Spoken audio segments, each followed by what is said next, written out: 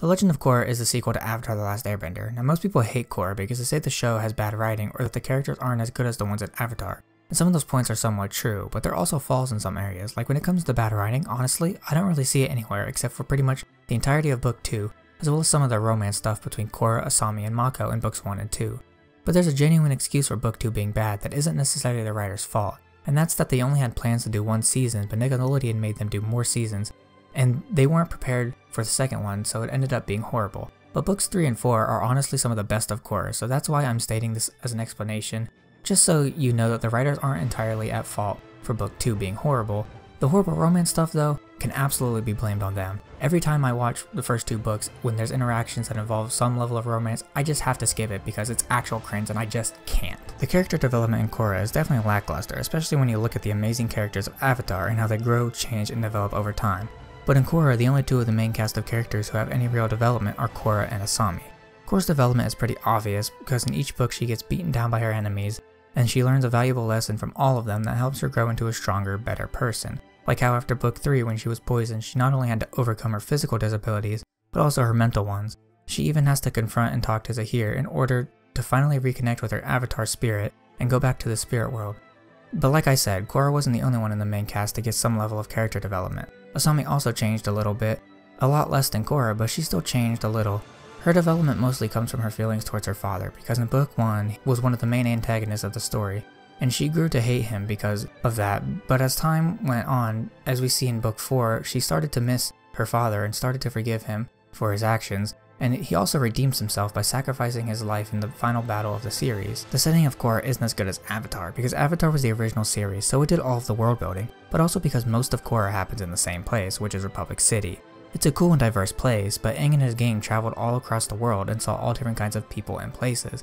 And the first time we see anything outside of Republic City that isn't Korra's house is in Book 2, when they're walking around the festival and they don't stay long enough for anything to happen, and the writing wasn't up to par enough for you to care about.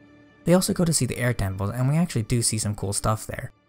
Book 3 is when they really get diverse, and we actually see them traveling across the Earth Kingdom, and we see the new Ba Sing Se and a few other towns during Korra's era, and we go back to the air temples and we actually learn a lot about airbender culture and what really expands upon stuff that we didn't know about before. They also visit a new city called Zaofu, which is cool to see because this city is a product of its time they live in, because in Aang's time Zaofu would have never existed, so it was cool to see a city like that. The soundtrack in Korra is amazing, not quite as good as the one in Avatar, but there are definitely some amazing songs that play throughout the series, and one that I think is actually better in Korra versus Avatar is the Avatar theme itself, when they go into the Avatar state.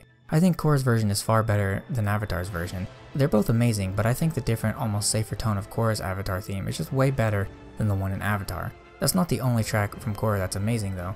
They're all good, and I feel like the subtle things like this get overshadowed when people are talking about Korra, because I've never heard someone mention the soundtrack and how good it is, because people only want to talk about the negative and almost never the positive. The villains in Korra are honestly pretty good. The only one that I don't like is Unalaq, because unlike the other three main villains, he's just evil for the sake of being evil. And sure, you could argue that maybe he wanted to bring the spirits back or whatever, but I just don't think that was his motivation, especially once we learn more about his past and realize that he only really cares about getting more power, which instantly makes him a bad villain in my eyes because he doesn't have any real motivation and he's just evil for the sake of being evil. Amon is an amazing villain. His presence alone is terrifying with that mask of his, but he's also got a very good reason for wanting equality for the entire world, especially if we look at his past and see who his father was.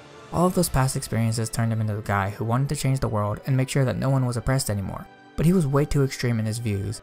But can we all just say that when we learned that he could take people's bending away, it was terrifying? He definitely wins the most terrifying villain front for sure. Zahir is an interesting villain because he's all about anarchy and wanting the world to be free of world leaders. I like Zahir a lot because of his knowledge of the Air Nation despite not being from the Air Nation, and when he gets airbending he's already a master because of all of his studying from before.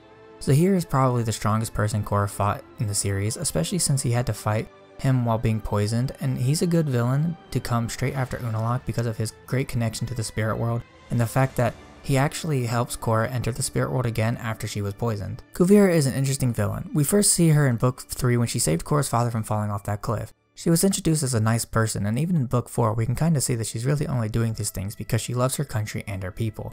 But the problem is that she became an evil dictator and even threw foreigners in prison camps.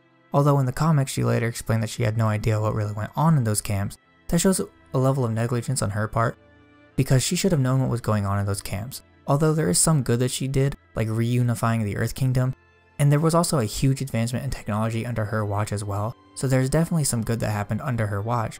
And out of all the villains, I'd say that she was the least evil. She was more misguided than evil, and she really wanted to save the Earth Kingdom and thought she could do a better job than the king, so she took the initiative and did it, but she took it way too far by trying to also take over Republic City. The Legend of Korra isn't as good as Avatar, but it's still an enjoyable series to watch, and I really like it. But I do understand where a lot of Avatar fans come from with their criticisms, but most of the issues with Korra happen in Book 2, whereas the rest of the series is actually pretty good. I love the fights, and the fact that the Air Nation came back, and the spirit stuff was kinda cool overall. The series is pretty good, and I think that you should definitely give it a watch because it's very enjoyable.